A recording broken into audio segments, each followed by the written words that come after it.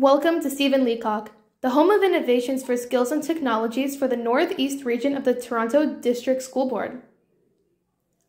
Our school offers many wonderful opportunities and amenities for upcoming or transferring high school students, including STEAM-related clubs and classes. Firstly, what is STEAM?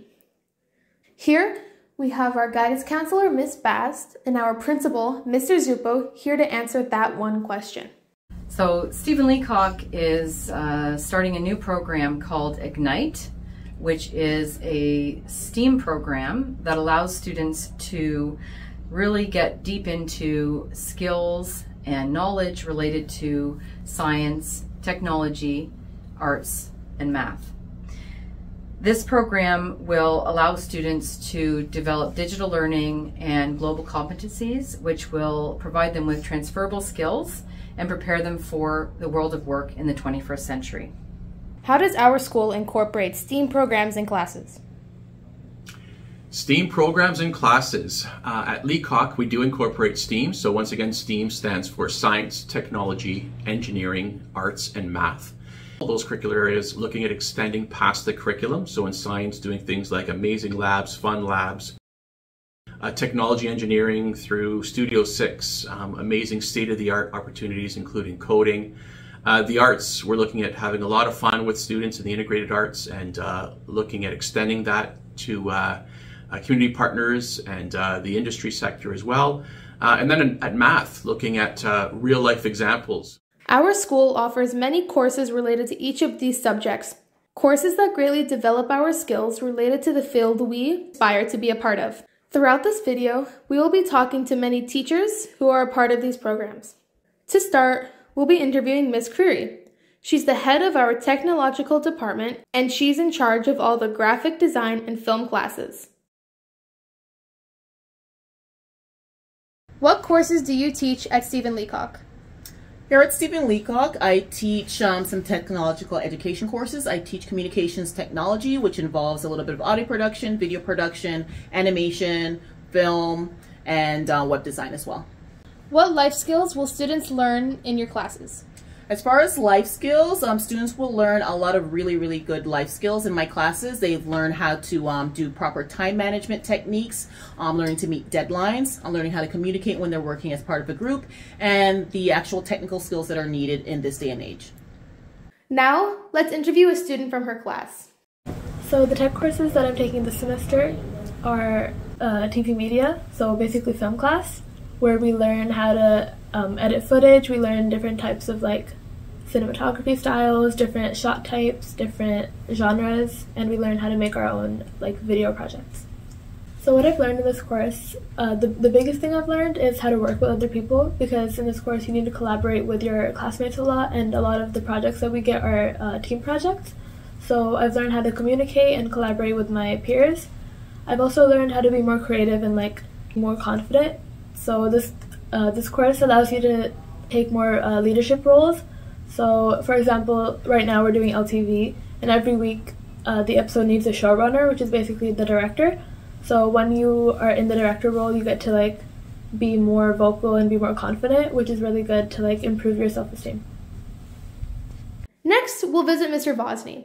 He teaches computer software engineering and software development. Thank you for joining us today, Mr. Vosny. Our first question of the day is, what classes do you teach, and what do students learn in each subject? This semester I teach computer science, grades 10, 11, and 12, and I also teach computer engineering, grade 11 and 12. So in my subjects in computer science, we are learning Python this semester. Last time it was Java, this time it's Python.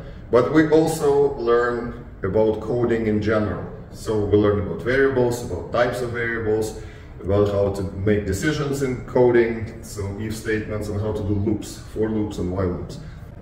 In computer engineering, we learn about electronics, about computer hardware. We learn about different operating systems. This semester it will be Linux and Windows.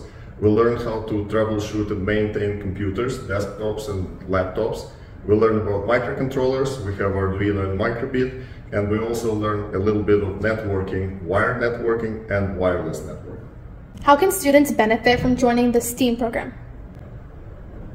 When students join the STEAM program in our school, they get access to all the fun activities that we're doing in our classes. They also go on fun trips with us, and they can get certified in my classes. This time around it will be a certification in Python, JavaScript and C, and also networking and cybersecurity. Now let's talk about the science program. Our science courses entice our students' critical thinking skills.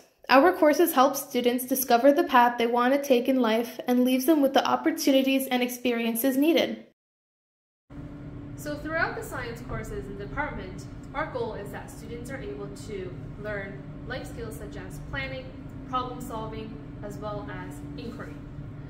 So student interest in driving our learning process is very. In science, students have an opportunity to participate in hands-on activities, and in particular in a senior level course, in the grade 12 level, students would be able to participate in a joint partnership with U of T in a discovery program that will allow them to use state-of-the-art technology and laboratory spaces to investigate a topic in science. Our school has an amazing art course with an amazing teacher. If you'd like to see some work, check out our school's art Instagram. For this interview, we will be talking to Ms. Reynolds. Infusing technology into the visual arts classroom can help students develop creativity, critical thinking, and art skills, while also preparing them for success in a tech-rich world of work and artistic possibility. Creativity is an essential aspect of innovation. At Leacock, we engage in this type of exploration through digital portfolios, apps, and software that engage students in the creative process to animate, illustrate, and share their voices using a variety of ICT platforms. Stephen Leacock's Ignite program will develop 7 important categories of transferable skills: critical thinking and problem solving, innovation, creativity, and entrepreneurship, self-directed learning, collaboration, communication, global citizenship and sustainability, and digital literacy. Now, for our last segment of this episode, the math department. The head of this department is Mr. Reed. So at Leacock, we offer all of the math courses that you would need to get your diploma, which is great. But I'm really excited that this year we're offering every single one of the 4U level math courses. So that includes advanced functions and calculus, which we normally offer, but this year we're going to be offering data management. So that'll be in second semester, and it's one of my favorite math courses.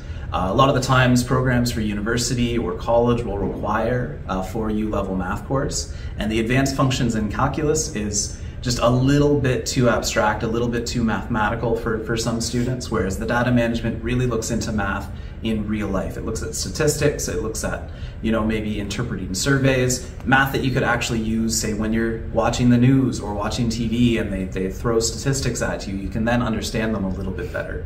In terms of support that we have for students at Leacock in STEAM courses, each teacher in the math courses offers support either at lunchtime or after school.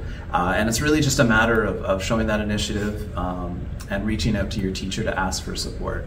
One thing I would really like to have happen in the near future is get more of a kind of community support study group type thing. I would like to call it homework hangout, where we have older students, so students in, say, maybe grade 12 physics that'll come, and they can help out the grade 11 physics students or maybe the grade 9 and 10 math students. That's something I would like to have happen in the near future, so stay tuned for that.